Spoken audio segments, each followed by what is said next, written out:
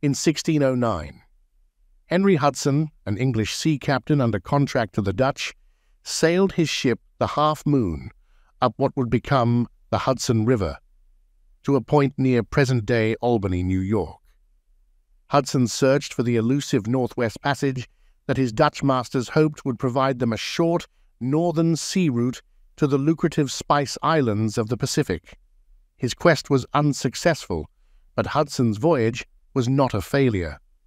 The expedition did not lead to spices, but it did find another profitable commodity, furs.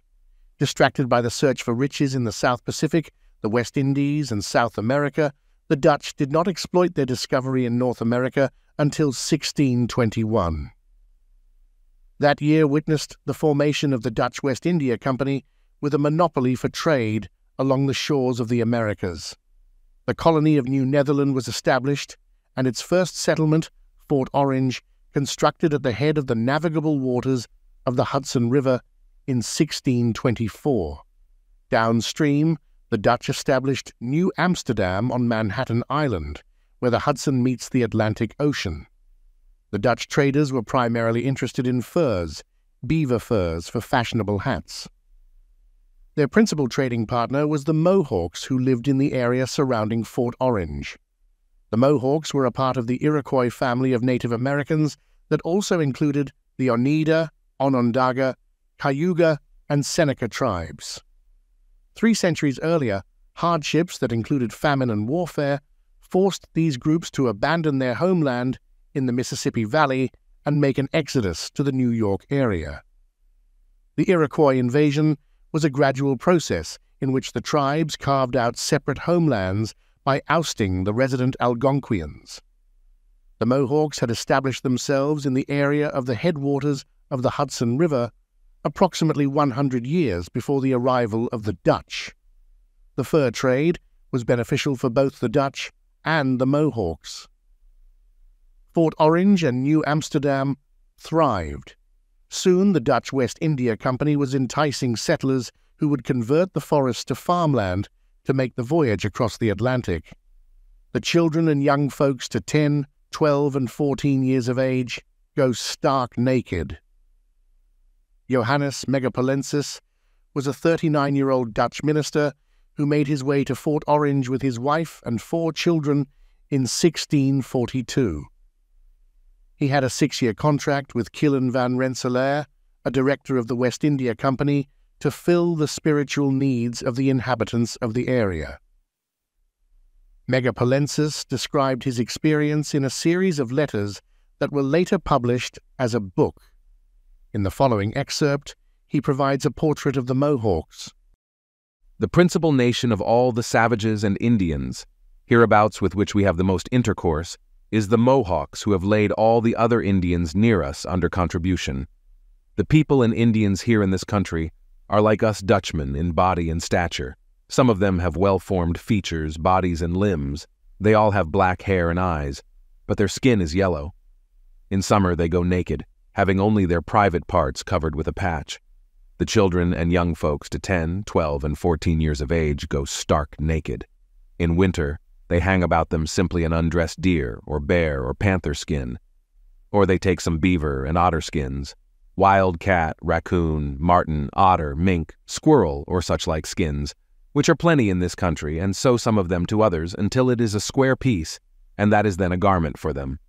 They make themselves stockings and also shoes of deer skin, or they take leaves of their corn and braid them together, and use them for shoes.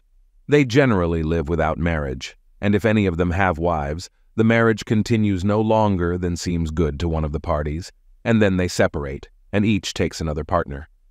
I have seen those who had parted, and afterwards lived a long time with others, leave these again, seek their former partners, and again be one pair.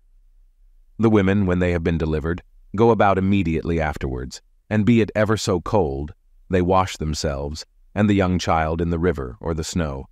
They will not lie down, for they say that if they did, they would soon die, but keep going about. They are obliged to cut wood, to travel 3 or 4 leagues with the child. In short, they walk, they stand, they work, as if they had not lain in, and we cannot see that they suffer any injury by it. The men have great authority over their concubines, so that if they do anything which does not please and raises their passion, they take an axe and knock them in the head, and there is an end of it.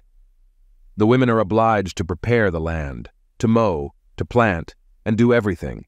The men do nothing, but hunt, fish, and make war upon their enemies.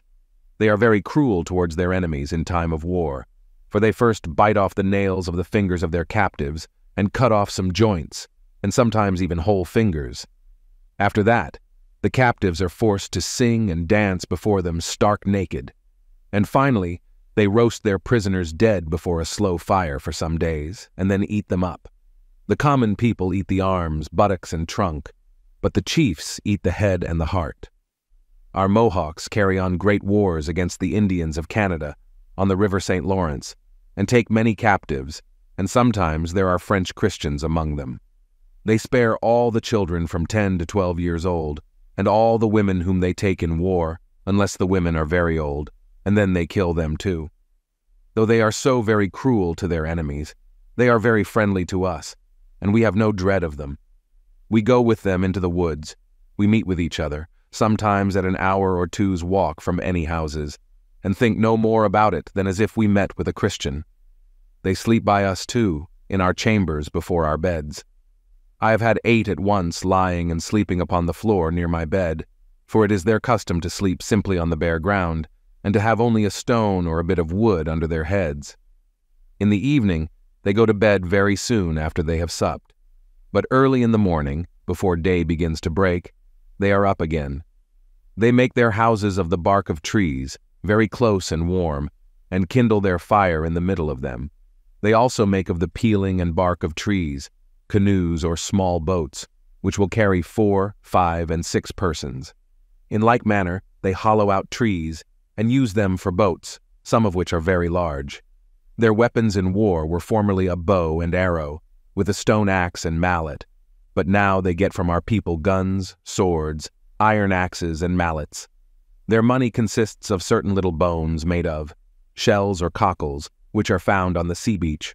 A hole is drilled through the middle of the little bones, and these they string upon thread, or they make of them belts as broad as a hand, or broader, and hang them on their necks, or around their bodies. They have also several holes in their ears, and there they likewise hang some. They value these little bones as highly as many Christians do gold, silver, and pearls, but they do not like our money, and esteem it no better than iron,